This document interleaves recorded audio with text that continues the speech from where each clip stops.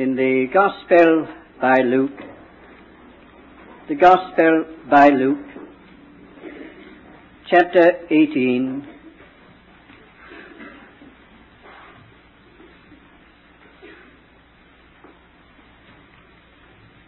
at verse 35, and it came to pass, as he drew nigh unto Jericho, a certain blind man sat by the wayside begging. And hearing a multitude going by, he inquired what this meant. And they told him that Jesus of Nazareth passeth by. And he cried, saying, Jesus, thou Son of David, have mercy on me. They that went before rebuked him, that he should hold his peace. But he cried out the more a great deal, Thou Son of David, have mercy on me. Jesus stood and commanded him to be brought unto him. When he was come near, he asked him, What wilt thou that I should do unto thee? And he said, Lord, that I may receive my sight. Jesus said unto him, Receive thy sight. Thy faith hath made thee whole. And immediately he received his sight, and followed him, glorifying God. And all the people, when they saw it, gave praise unto God. Jesus of Nazareth passeth by.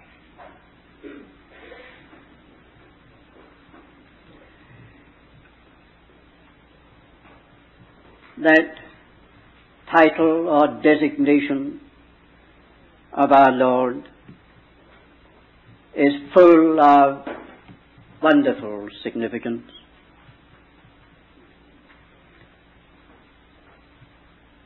Of that fullness, I'm just going to take a very little this morning, point it out to you. Jesus of Nazareth.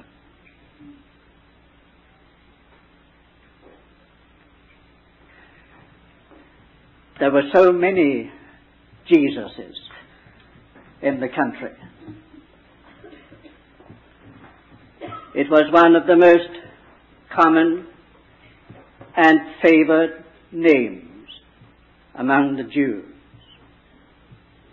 derived from long back in the Old Testament. Joshua, Jeshua, they are in the original the same name. People in Israel loved that name and frequently gave it to their boys at birth. The country was full of Jesuses. Josephus, the historian, tells us that there were at least 20 well-known Jesuses in the country when our Lord was there.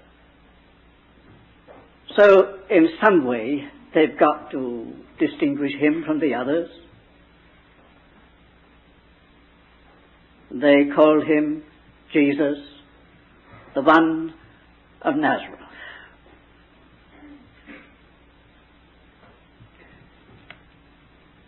Something quite ordinary, something quite common, something without any wonderfully, strikingly impressive association. in itself. And Nazareth. Nazareth.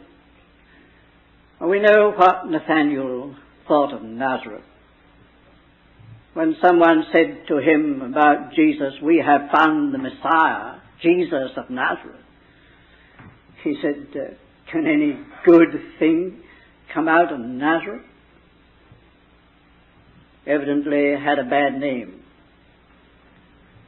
We know that after his temptation in the wilderness, Jesus went back to Nazareth. And what happened? He met the bigotry of that little town, the exclusives. Result, they led him to the brow of the hill on which their town was built to cast him over. Jesus of Nazareth. Now the point, dear friends, for the moment is this, that this is all of a piece with something in the great divine plan. Naturally, it was a handicap.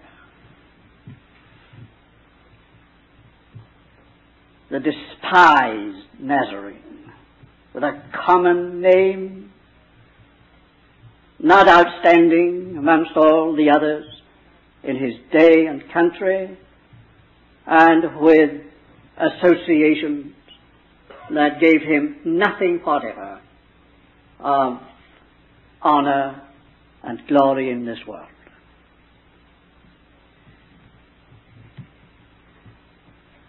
He carried with him in this life a handicap. Jesus of Nazareth, until the day of Pentecost, was just a title without honor.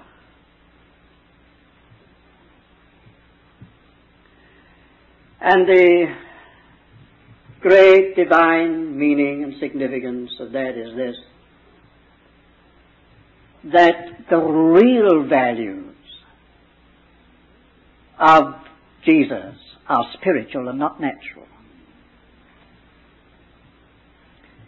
If he is going to mean anything in this world, to anybody, anywhere, if there is going to be any glory and honor, it will all be in the spiritual realm. He had none in the natural. Indeed, he was at a disadvantage from his birth in the natural. His whole life was without anything that gave him place in this world, honor in this world, and his very name, something that carried nothing in this world to commend him at all. And yet, what tremendous forces had been let loose in this world through that life. What a significance he has really taken on. We know it now. After 2,000 years of his influence in this world, we know. But we know quite well that it is not because he came into this world with any worldly fame or honor or setting at all, with anything to commend him to men from this world's standpoint. It is all because of his spiritual meaning and value. And that is the realm in which values are really tested and proved. For all the other passes, however great it is, this is eternal. And you notice that is just something that the Lord has to say to us all. Association with the Lord Jesus will mean just the same where we are concerned. Not what we are naturally, great or small, Not our name, title, success, achievements, degrees, or anything. Our real value will be spiritual. What we are and what we have of spiritual measure. So with him, and if it's so with him, how true it must be of us. Now you see, born, brought up, living with a natural handicap, where men uttered his name with something of a sneer, reproach. Any good thing come out of Nazareth? Don't tell me that any good can come from there. That's the discounting, naturally, despised and rejected of men, prophesied the prophet. And yet, over against it, what spiritual force!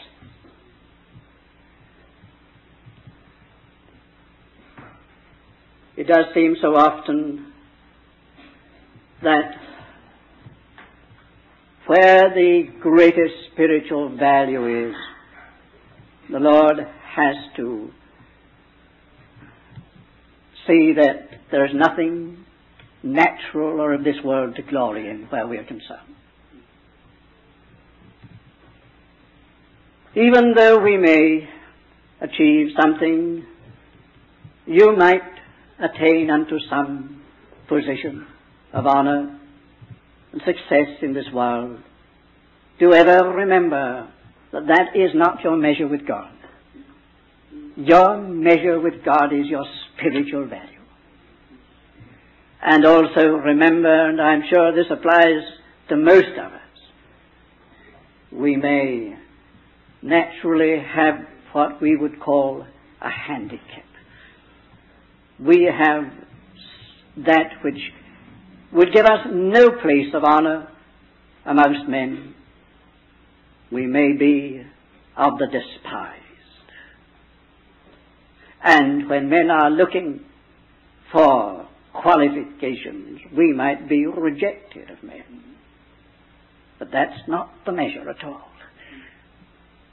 The thing that matters is the spiritual measure. The spiritual measure. And God is set upon that. He is concentrated upon spiritual measure. And if He can bring that out over against natural limitations and things that give us no standing at all, it's all the more to His praise. You see, this little story we've read, here's a man with a handicap. Indeed a handicap, his blindness. He felt it.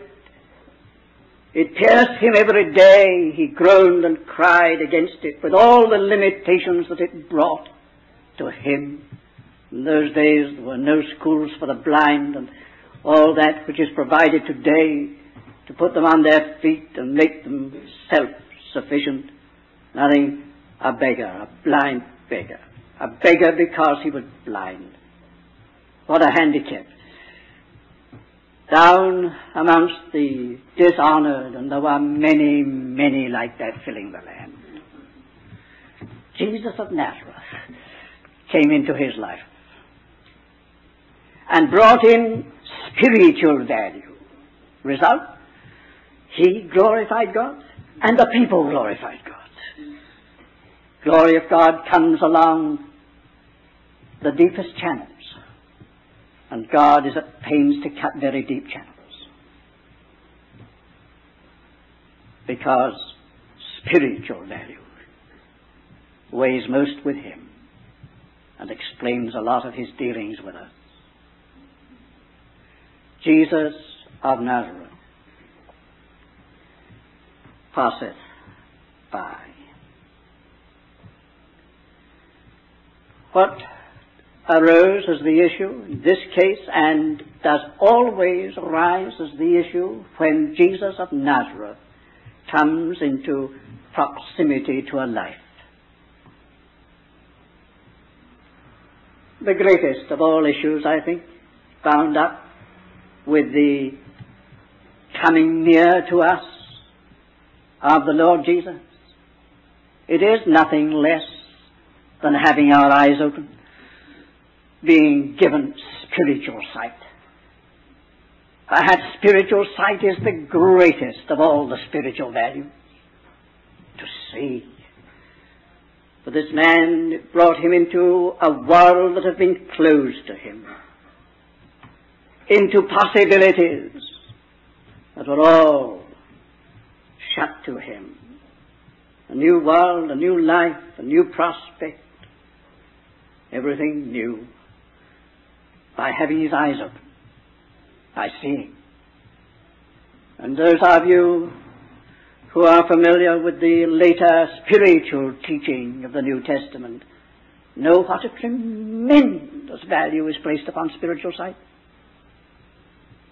We're almost too familiar with the words on that matter. The eyes of your heart being enlightened, that you may know. By having the eyes of your heart enlightened, you may know what is the hope of his calling, what the glory, the riches of the glory of his inheritance in the saints, what the exceeding greatness of his power is to us, Lord, who believe. Those are not small things to know. They are the superlative things for spiritual knowledge. And the word is, they come by having the eyes open. What a world. What riches. Coming into touch with Jesus of Nazareth holds nothing less than that. The whole question of spiritual sight. First, for that seeing him as Savior and Lord. Our Savior. Our Lord. And then a continual seeing of him in his great fullness of meaning and value. That's bound up with a touch with Jesus of Nazareth. If he comes near, it's like that.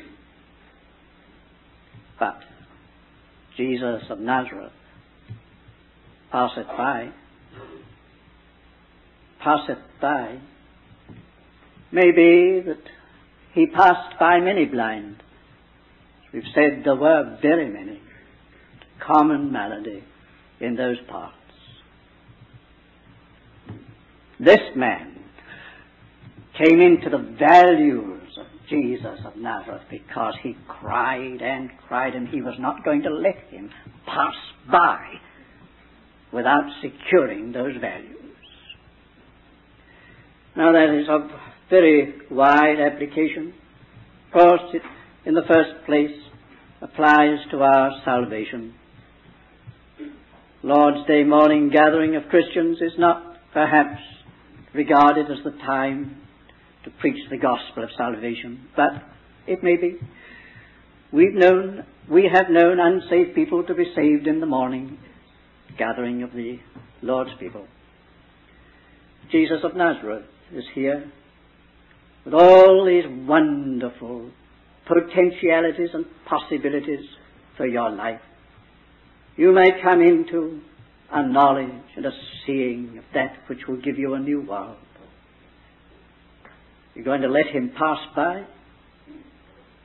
No accident that he comes this way? No mere chance and hap? Are you going to say, Jesus, have mercy on me? And not allow yourself to be smothered or stifled by anything, by any kind of consideration, not by public opinion, not by the thought of what others will say. No, nothing at all. It's so desperately important that you have this new world of his life and light. You're going to say and refuse to be silent. Have mercy on me.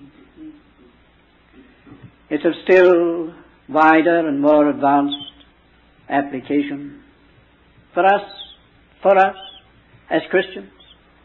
There is a sense in which Jesus comes into the life of Christians, passes their way with a secret desire for something more in their lives, and offers in his very presence a greater fullness, offers through ministry, offers through fellowship, offers in this way and that some greater fullness, and his very presence always means something more. It means something more this morning. And yet we can let him go, so to speak. Take it all as commonplace, take it for granted. Yes, I believe what you say, Jesus is nearby, is here. Hasn't he said, where 2 or 3 are gathered, to my name there I am? Of course we believe. Yes, but there are momentous things bound up with every contact with him. And not least is this momentous possibility that he may go on and we not get what he meant us to have. And as I have thought about this, I have called to mind so many, many places and lives that I have known in my life. From my early days of Christian work, I've had contact with people and places. And you know, dear friends, it's true over a wider area, but over this very country of ours, in and around this very city of ours, there are places which were once world famous for their spiritual value. I could mention the names. I could tell you where they are.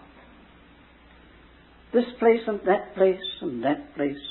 Outstanding. People came to them from all over the world for the spiritual value that they got there.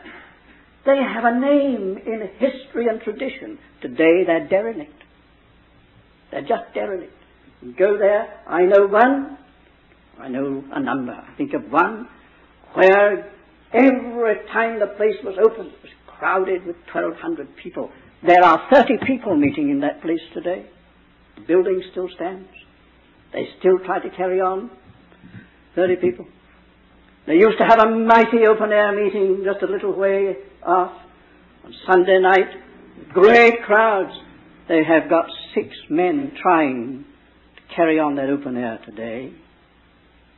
And I could repeat that again and again.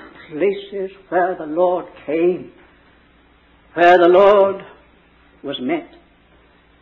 But for some reason, like the churches in Asia, the churches in North Africa, in other parts of the world which are in the Bible, their names are gone.